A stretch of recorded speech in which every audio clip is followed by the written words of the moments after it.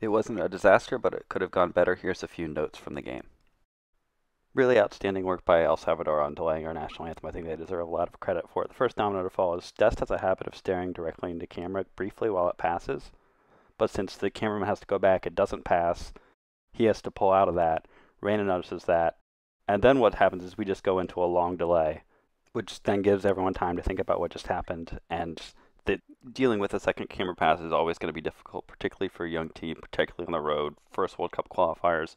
Firework was an excellent touch on the second pass. Bigger issue is now Des can't even look at the camera to get any rhythm going early. It was an off-finishing night for us. That's sometimes how it goes, but want to give some recognition to Miles here. He can't convert, but commits the face slide, and it's actually one of the longer face slides I've personally ever seen. Maybe more impressive is just how he maintains body shape throughout it. This really might have been the highlight of the game.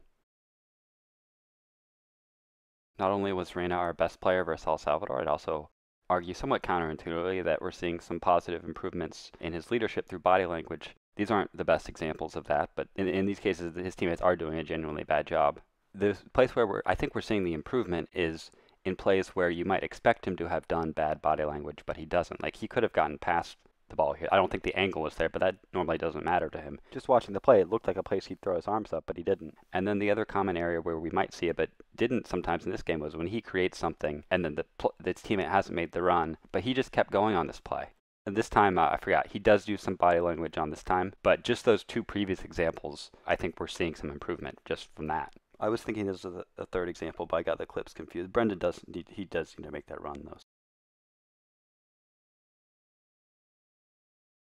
This is really shithousing in its highest form, and not something that I could ever do justice to in any kind of analysis. But I just want to say how much respect I have for Henry Kessler as a player, and really as a human being. 90% of players aren't even going to deal with the second ball, and of those that do, 99% of them are just going to maybe knock it over the edge. It's the invention to throw it into the stands is what makes him a potentially generational shithouser, in my opinion.